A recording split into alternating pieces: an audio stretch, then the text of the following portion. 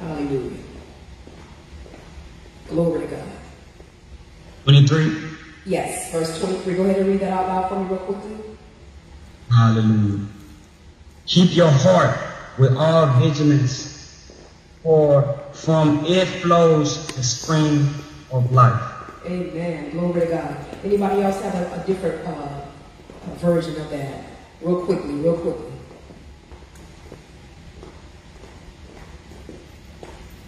Oh, we don't have our Bibles open? Come on, y'all. Let's move. Let's move. Proverbs chapter 4, verse 23. Come on, read out loud for me. Minister G, let's go. Verse 23. Keep and guard your heart with all vigilance, and above all that you guard, for out of it flows the springs of life. Amen. Glory to God. Glory to God. Anybody else? One more version. What you say, Brother T? Read it out loud. Keep thy heart with all diligence, my Lord. For out of it are the issues of life. Amen. Amen. Glory to God. So y'all, just real quickly, we're just going to get back on the subject of intimacy and understanding intimacy. I'm always reminded when I'm having conversations with those who have been under the teaching, and sometimes when you're asking the questions, they can't regurgitate what you said, so sometimes you got to go back and repeat it, amen, so we can get it into our spirit. Amen. I was asking a couple of people I was talking to, what was the one thing I kept on saying over and over again when we were teaching on intimacy, and they weren't able to tell me.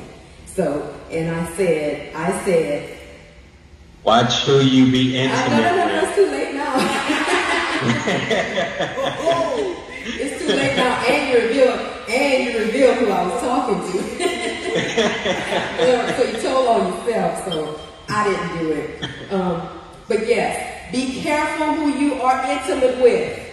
And we talked about how important it is. And today we're going to talk about that, but we're going to talk about being careful within that intimacy. There are different people in our lives that God actually puts into your life. Can anybody think of one person that you know God has put in your life as relationship? And it doesn't have to be romantic or anything like that. I'm talking about someone who you can be accountable to. Anybody, can y'all think of at least one person in your life that you know that you can be godly accountable to? Yeah. Mm-hmm. Anybody? Nobody raising their hand. Y'all don't have anybody that's accountable to? Woo! Yeah. That's dangerous. I ain't see Muhammad raise his hand. I ain't see Paul raise his hand. Y'all have anybody you accountable to? Yeah. If you don't, I'm advising you to do that. Amen? Because we are not designed to walk this walk by ourselves. You need somebody who's going to spiritually check you. Oh, yeah. Amen? You need somebody who's going to spiritually put you back in line. You need somebody who's going to spiritually give you godly wisdom. Amen? We need that. Y'all say need. I need this. If you're going to walk this walk the right way, it is not possible to do it all by yourself. Amen? You need somebody who's going to say, you were wrong. You should not have done that. Why? Because look what the Word of God said. God is telling us not to do that. You need somebody who you're accountable to. Yeah. So we're going to talk about that, y'all. Trusting in our God connections. And this is an extension of intimacy. We talked about intimacy, right? Remember, y'all, did y'all write down those notes on our refresher a couple weeks ago? Maybe 2 weeks ago? Amen? Yeah. On intimacy and what that means and how important it is to not allow just anybody to be in your holy of holies. Not even in your inner court. Hallelujah. Yeah. Glory to God. And just for the sake of time, we're just going to go ahead and get started. And if you had not had these notes down before, we'll just go ahead and re-speak them so you can. True connections. I don't know. You're telling me to be accountable, have someone to be accountable. How do I know who I can be accountable to? See, I said be careful who you're intimate with, but we have to be able to help somebody who may not be sure what that means. And as disciples, we have to know the attributes and the characteristics of someone I can be intimate with in a godly way. Wow. Amen. So number one, by the way, before I go down this line, Does anybody have old notes from that? Anybody? You got it, Brother T? Yes, indeed. Okay, can you tell me one of the attributes of a true connection? Yeah, a true connection. I wrote a lot. Okay, just give me one. A true connection. I'll give you a moment. Anybody else? Anybody else? No, break it down with you. Yeah. Okay, I'll just go for it. Amen. True connections is they protect your purpose and your destiny. They help you protect your purpose and your destiny. Amen. How do I know someone is a true connection from God? They help protect your purpose and your destiny.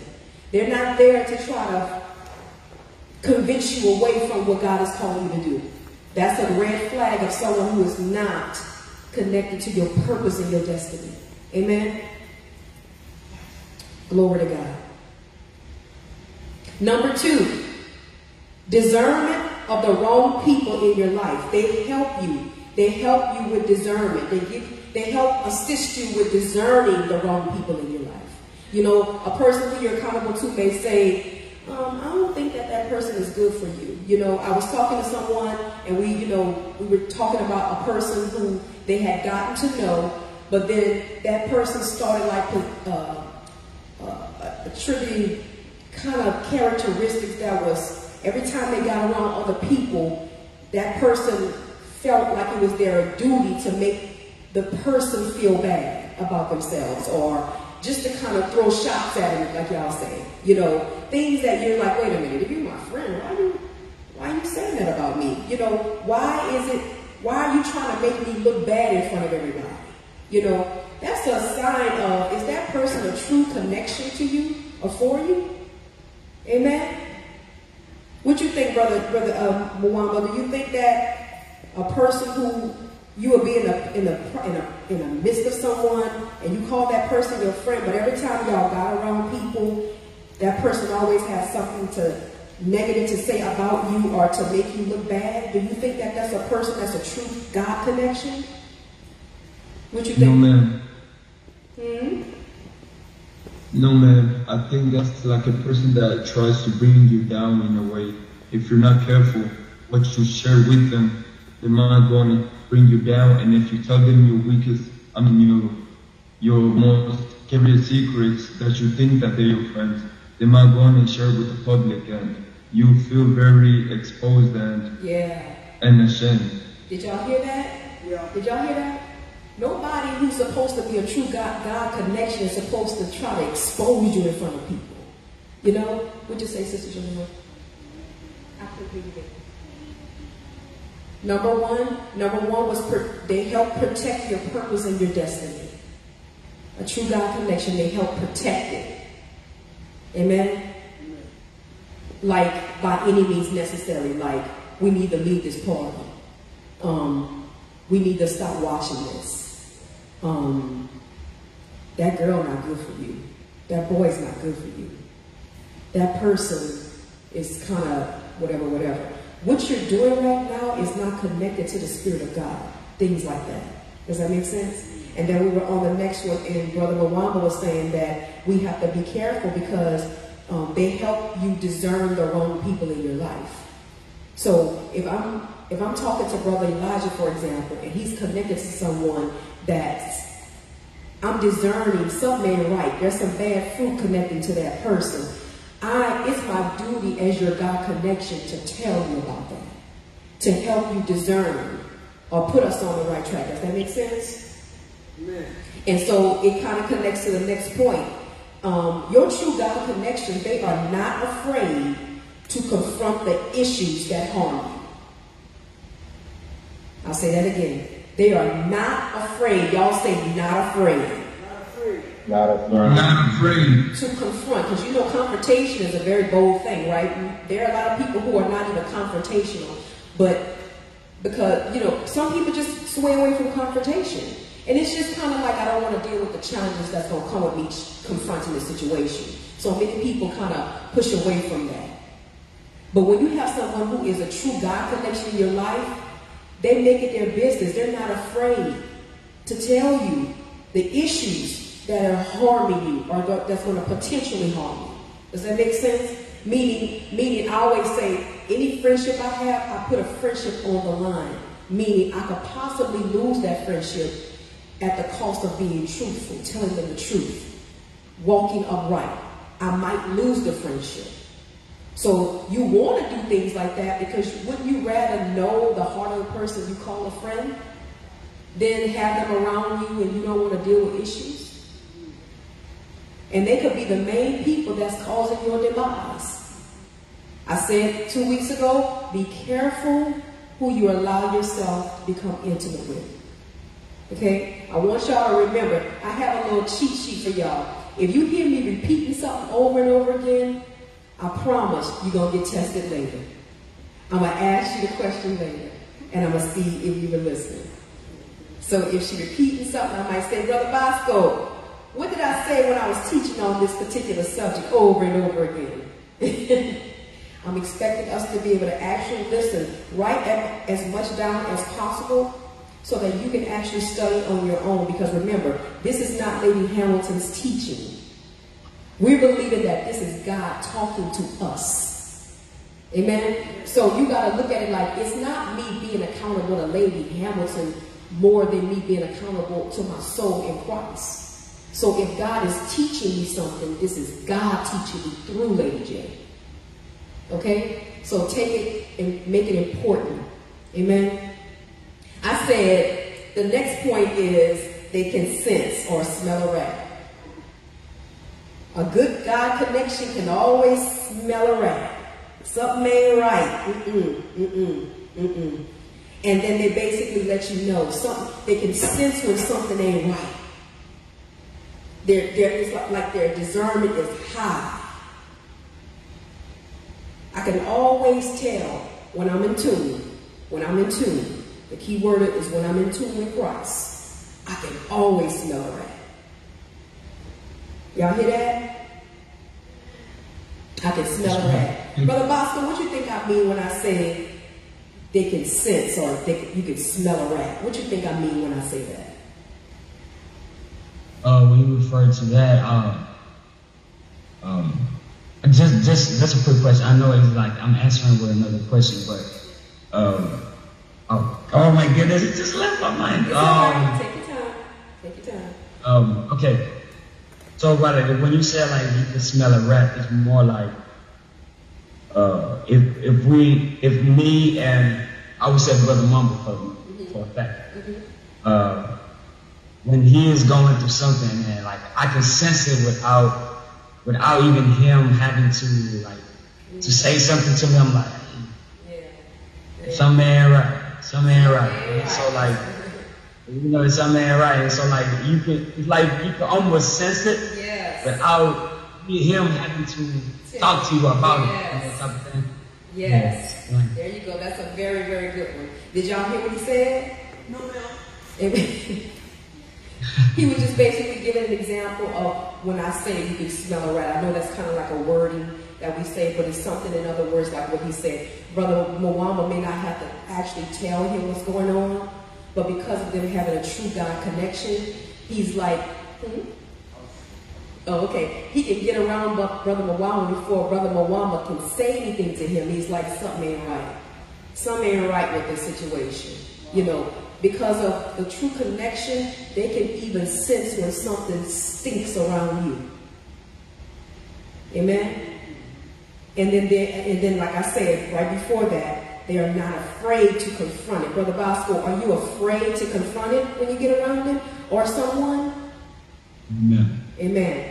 So that's a true. Yeah, I want to be confronted. There you go. All right, you hear that, Brother Claude? You sit right next to Brother Mwamba. Brother Mwamba sitting next to you. And if you are afraid to confront something that ain't right, then you got to question if you're truly connected. And it's got to be that serious. Because y'all, we live in a day and time, I'm just being honest. We're living in a day and time where you got to be very, very careful with people. Their hearts are not right. Their hearts are just not right. And we have to be careful with that. So we get kind of like a one-up with the Lord, because he kind of gives us like a weapon or ammunition that the world doesn't get. He gives us something to work with. Amen? Amen? Amen. Amen. The next one I put, and I'll just kind of go slow with it. They tolerate you with patience. They tolerate you with patience. But this is this big word. I learned in English this word but. But is a what kind of word? A contrast word. But is a contrast word. Meaning, I just said, Minister G, I'm tolerating you. Like there might be something going on with you. You might be caught up in a sin. I'm tolerating you with patience. But, y'all say but points you to the true goal. All right? So it's not like I'm sitting there babysitting the sin and we're going to sit and lodge in this sin. And I'm watching you sin. As a matter of fact, I'm coming over and I'm just watching and entertaining your sin.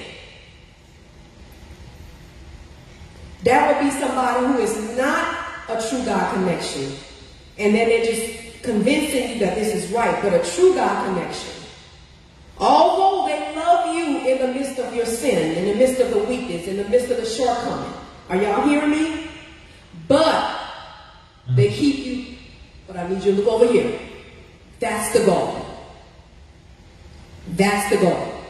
Meaning, it's not okay for you to be doing what you're doing. I'm just letting you know. I'm not afraid to confront this issue that's going to harm you. I'm not afraid. I'm going to tell you, I smell a rat, something's not right. But I love you and I'm not leaving you. With patience, but I'm going to keep on reminding you of the word of the Lord. Because I need you to understand my true MO for being around you. Does that make sense? So we got to trust in our God connections. And again, this is connected to what? Our intimacy. Our intimacy. We are made that way. We are made to be intimate. God created us to yearn for intimacy. Amen? So it's not like you're wrong for wanting intimacy. We're made that way. That's why it's important to be careful who you let in. And we talked about that. Remember we talked about that and talked about the dangers of all that? Amen? Glory to God. Hallelujah. This is the last one before I talk about beware, beware, beware. But the last one is, did everybody get that last one? Tolerate with patience. Will point you into the true goal. And then they also thrust you and push you into your purpose. They push you into your purpose. If you want to go left, and this ain't the time for that true God connection will be like, no, bro, we don't have time for that. This is going to be detrimental to what you call to do. Get over here. And I'm going to keep on pushing. Now, that person might not do it the same day, because remember, they might be caught up. You might be going through something. But with patience, I'm going to love on you and pray with you. But I'm just letting you know I'm not okay with where you are. That's a true God connection. Amen? See, you still feel love, right? You still feel authentic love, even though I'm getting all up in your face. Amen? And the last one is they lead you in fellowship with Christ. They lead you in fellowship with Christ. Sister Judea was telling me when we all had that winter storm going on and they were at school and then that snow came and they were out. I think the internet went out or something like that. But before the internet went out, they were all together, and they was like, okay, what do we do? It's out, you know, we kind of stuck here. We can't go anywhere. And they were getting ready to watch a movie on the projector. And, but before they was getting ready, it was like, oh, you know, ooh, let's all just look at a movie on the projector. And one of her friends came out and said, well, I think it went out or something like that. Did it go out? And when it went out, she said, well, it must be the Lord trying to tell us to go fellowship with him, go study with him. And they took a moment to go get into their word and fellowship together. Wow. That's a true God connection. Because they could have said anything, right? We could have got caught up in anything. And not that they couldn't watch a movie. Nothing was wrong watching a movie, okay?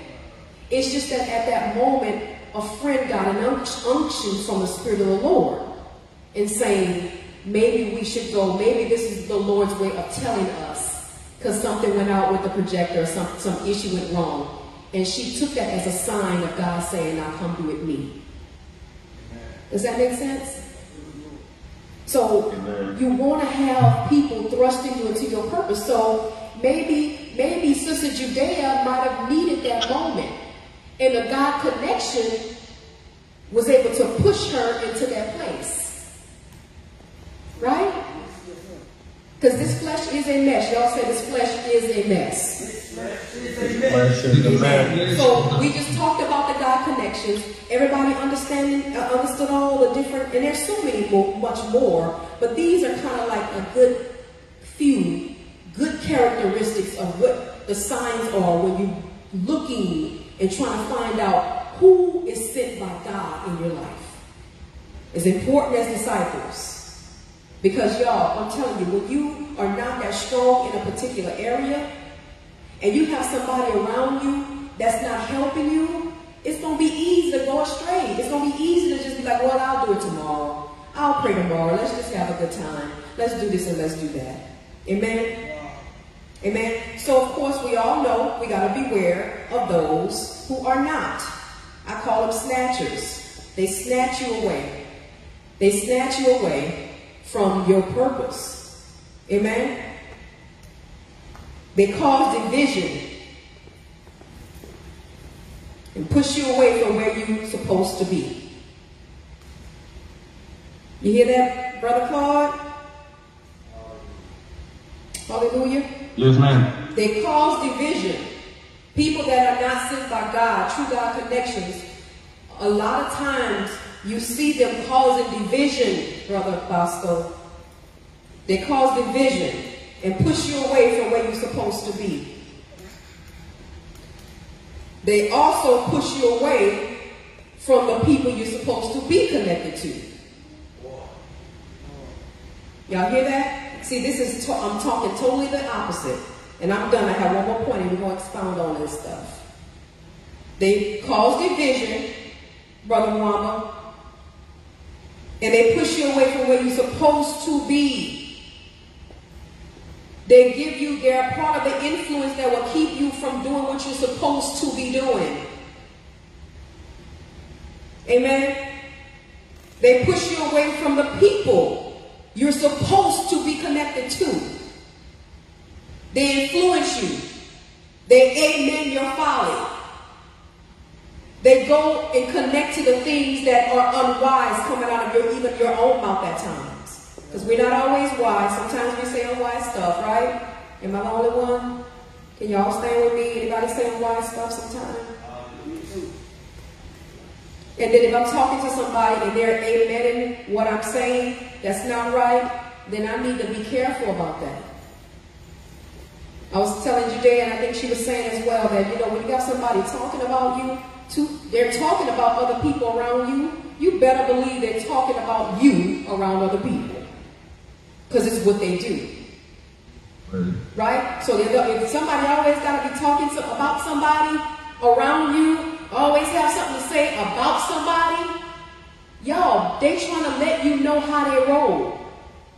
They talk about people. They're gossipers. So when you're not around, they're talking about you.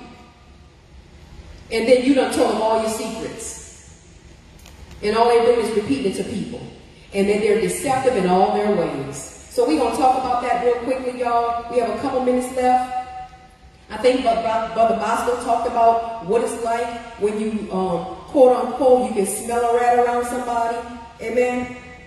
Brother Mwamba, he talked about that, being careful, discerning the wrong people in your life. Amen. So anybody else, y'all got any questions or any comments concerning what we just talked about? Because remember, we're just trying to be strong in understanding this intimacy thing, y'all. We disciples got to get the intimacy thing right. Amen. And I just sat here and gave some really, really good attributes of what to look for when you are godly connected to someone. Anybody got something? Come on, man.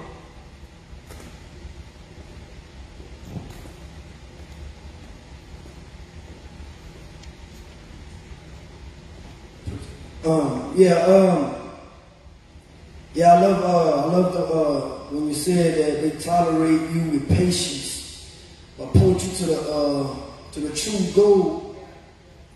A scripture came back in my mind where the word talks about being long-suffering with somebody. You know, when you say that, to be patient with them, but also pointing at them at the right goal, the true purpose. It's like,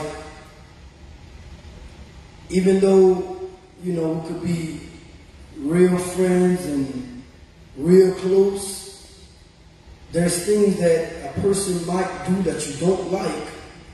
You know that they're weak at that particular area, and it's like, okay, I don't want to leave them like I don't know them, but rather, you know, point them to the right direction.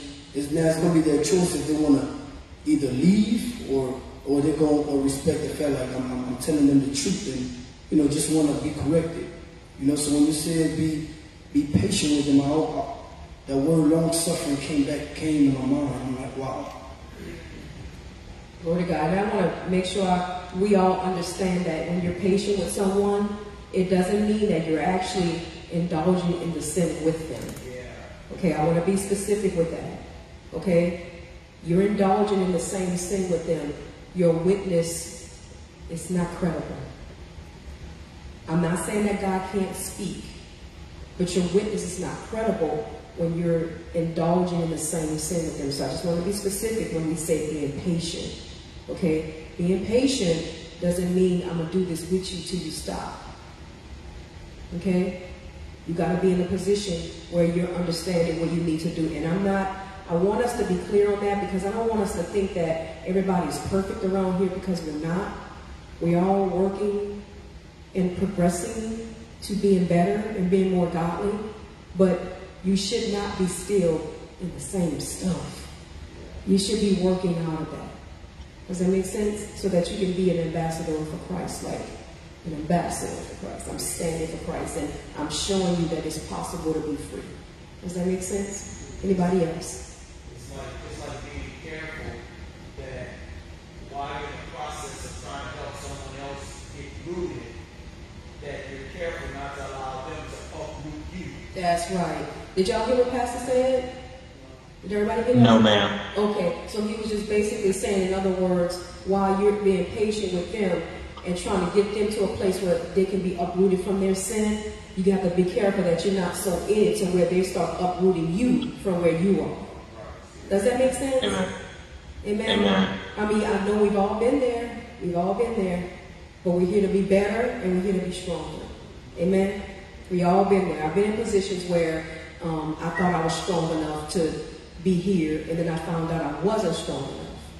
You know, you got to learn where you are. And then it's not that you can't encourage someone else. The truth is the truth. I'm standing here, Pastor stands, we preach the Word of God, teach the Word of God, whatever. But we're not perfect. But Christ is. So our job is to be pursuing Christ so that we can sin less and less. Okay? And I'm not excusing sin. I'm just being real. We are not all perfect. But we should be striving for it, and we should not be still indulging in the same sin, playing around with it. We need to be progressing somewhere. Amen? Anybody else before we close? Anybody else? So what you say, Brother Claude? Yeah, I like that you said a good connection with God can always smell a rat. Because when we are with people, like they show the true colors. They show like they're trying to get strong in the word of God. Not this squad, like if someone is talking about smoking and drinking all the stuff, we're supposed to be a person like you can smell like where is it going? Like this is a rat right here. Like, it's already rotten. So like why we're supposed not to stay away from them, like you can smell them like this person is not good. That's right. That's right. You had anything to say, Brother Wanda? Did you raise your hand, man? Okay. That was Okay. that Okay. was, Brother Boston? I just wanted to, when you had said your true connection, not afraid to confront you, I also wanted to add to that and say, if I fall, I should be able to feel afraid to talk to my true connection of God, my partner. You know, he shouldn't make me feel like I'm scared. You shouldn't feel that way because you should know for yourself that it's better that he's doing it for your own good. That's right. You know, That's right. because I think it's really scary when somebody comes to you, and then you get to thinking so much, but in reality, they see an area that you lack, and so they are there for you for a reason. So it's not to condemn, it's not to forsake anything, it's to make sure like you know better, so do better type of thing, you know. And so don't be afraid. The same way it was true, because I like people who are true to me. That's right. You know, if they were fake, I wouldn't want anybody fake, and I think everybody could agree. You don't want nobody fake around you. You know, That's true right. things. You ever speak the truth, and if it hurts you, that's okay. But I'm gonna learn from it. You know. Praise the Lord. Y'all heard that? Praise the Lord. Amen. You know, I just say talk about it. You know, I just say talk about it. Amen. Talk about it. Glory to God. Amen. So, y'all, we have to pick up some courage then, right?